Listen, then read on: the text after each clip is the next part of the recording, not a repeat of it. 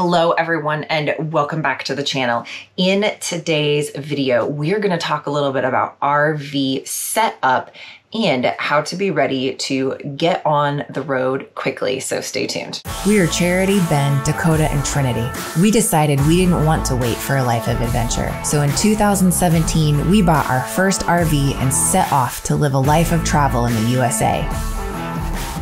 We've visited over 38 states in 3 years and have many more to go. Follow along to learn all the best places to see, RV and travel tips, and much more.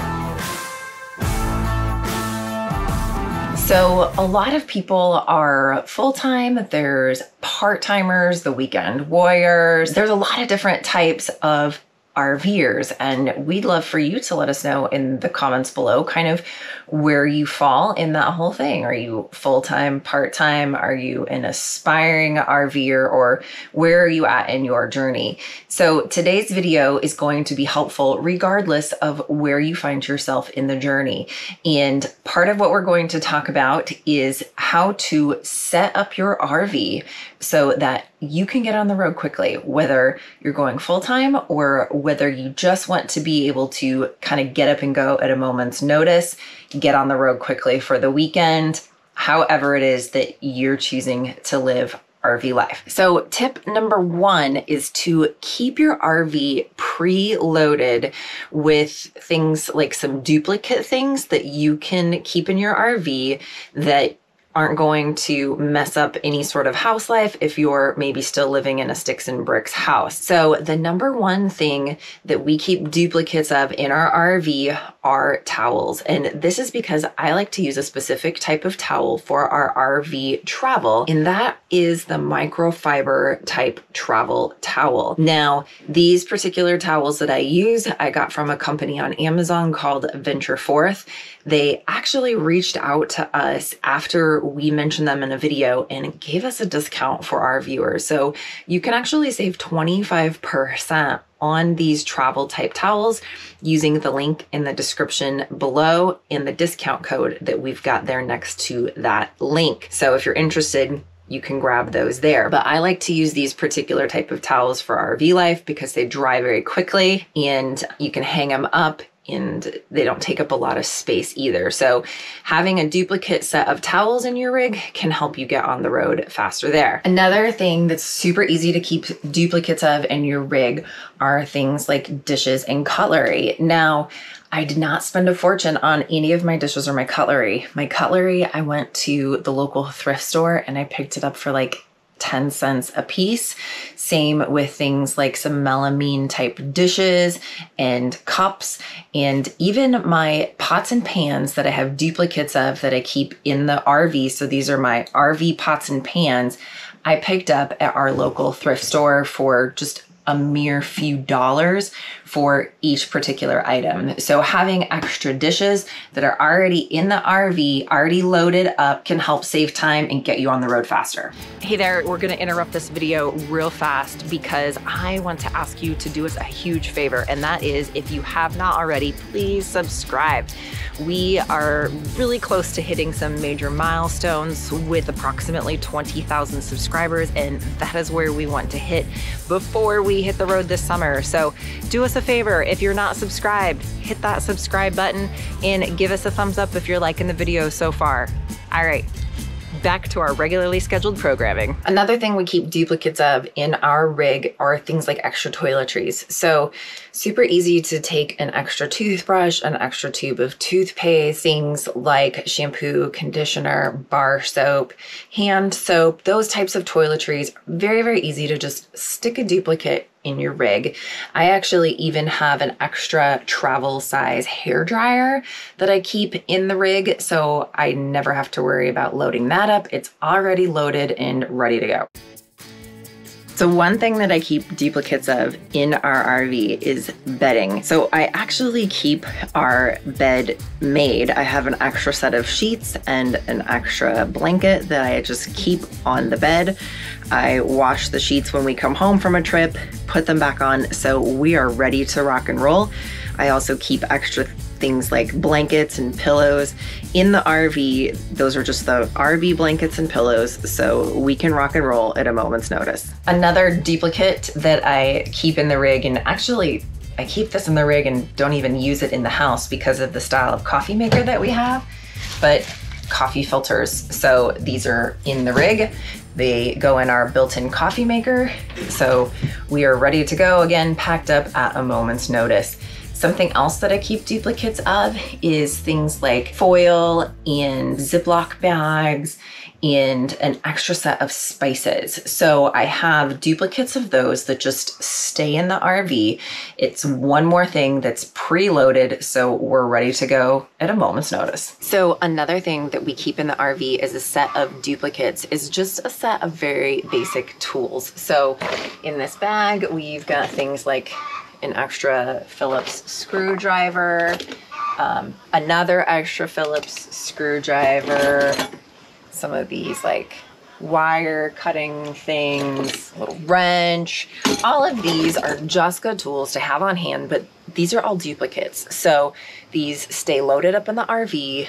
They're already there. We don't have to worry about loading those back up before that we go on any trips, which just helps us to get on the road faster. So there you have it. We're ready to go. Now we just need to add clothes and food. So that's all we've got to pack up and we're ready to hit the road. Now I'm going to give you some insider tips that I have learned on how to really efficiently pack up your clothes and your food to where you can do this within a matter of just an hour or two, depending upon how large your family is. So let's jump into those tips. So here are some tips to make loading up your clothes and food super, super easy. Number one is I use really big IKEA bags. So I have these IKEA bags that I keep for this exact purpose. So these make for huge bags. So we're gonna go inside and we're gonna start loading up our clothes and food. But using these, I can fit almost everything that needs to go into the refrigerator and into the cupboards in just one of these large type IKEA bags. Also work great for bringing the clothes out. The other thing is using things like laundry baskets. So I have this extra laundry basket, a couple other extras too, but loading up things into a big laundry basket to carry that out into the rig makes for very easy loading up the RV as well. So the other thing that I use as I am loading up our rig with pretty much just clothes and food, because we have a lot of duplicates that we keep in the rig itself, is I do still use a packing checklist. Now, I've developed this particular packing checklist over the last 3 years of RV life, because it seems like for every single of those trips that we took out in the beginning, we were still forgetting things. And so I started just compiling a very large list that I kept in the notes app of my phone. I did just convert this over into Google Drive and created a free download for you guys. So if you go to gratefulglamper.com/checklist, you can download your free template of my RV packing list. I have everything on here, even though some of these things might be part of the duplicates that I already have on board, just because I want to verify that yes, I still have that in the rig. It didn't come into the house at some point and it's ready to go with us. So as I'm packing up the clothes and the food, I still go over this checklist to make sure that I'm not forgetting anything.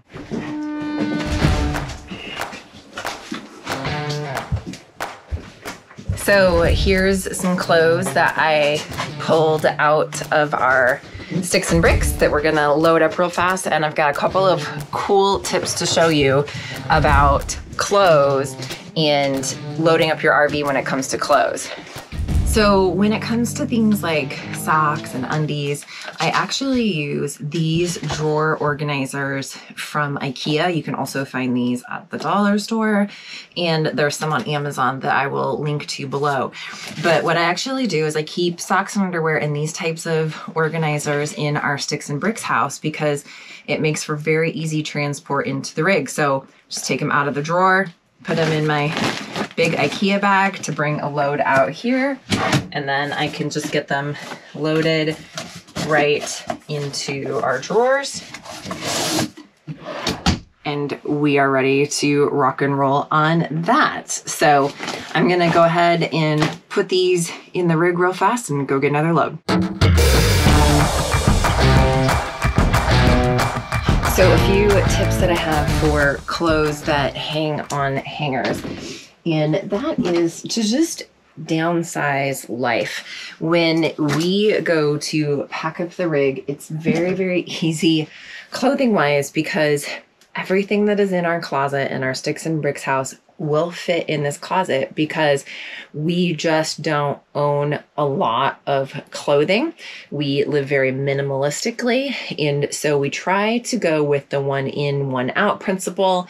If somebody gets a new shirt, then we get rid of an old shirt. So we stay very minimal when it comes to clothing.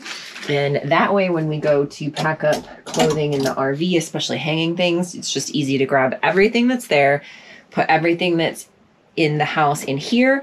And that way we're not going to run the risk of forgetting anything. Nobody's going to say, where's that sweatshirt or whatever, because every single piece of clothing that we own just comes with us. So when it comes to the kids' clothes, this gets super, super easy to load up to get on the road. Underneath the bunks here, I've got these bins that will just pull out. And so because we live minimalistically anyway, and then it makes it very easy to get ready to go on our trips that we go on, I'm just going to pull one of these bins out from underneath the bed, and then all of the kids' clothes are gonna go in these bins. So we've got 2 kiddos. One kiddo gets a bin apiece for clothes, and then we have a third bin that we use for things like extra shoes or extra books or extra whatever that they feel like that they can't live without on the road trip. So that's what we've got here. Makes it very easy to pack up. I take this in, I load it, I bring it back, I put it back underneath. This also makes it very easy when we are done traveling and we come back home for a while, that they can carry their bin inside, unload it, we bring it back empty.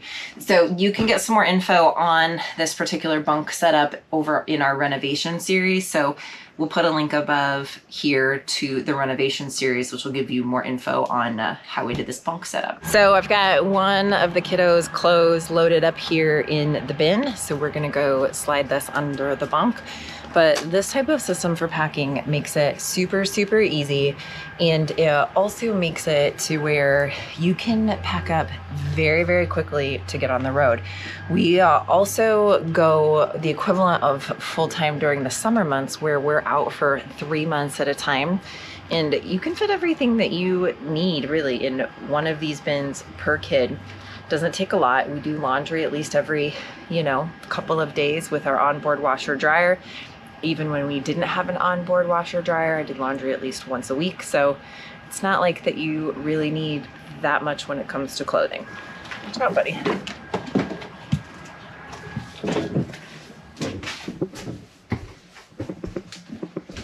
Watch out, doggins.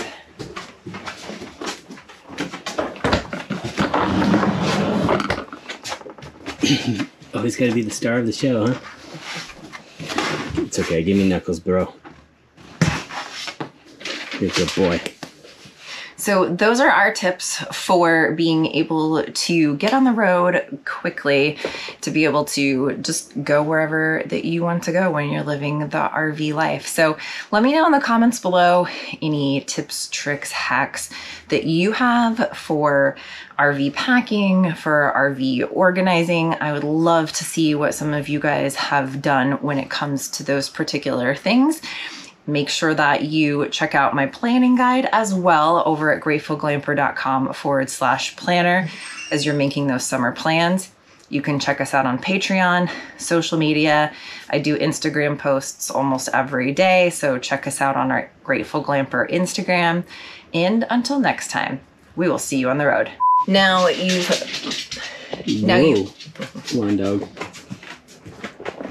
Hey, buddy. What you doing?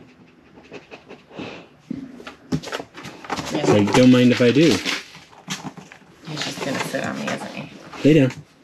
Lay down. What are you doing? You're right in the way of my bins.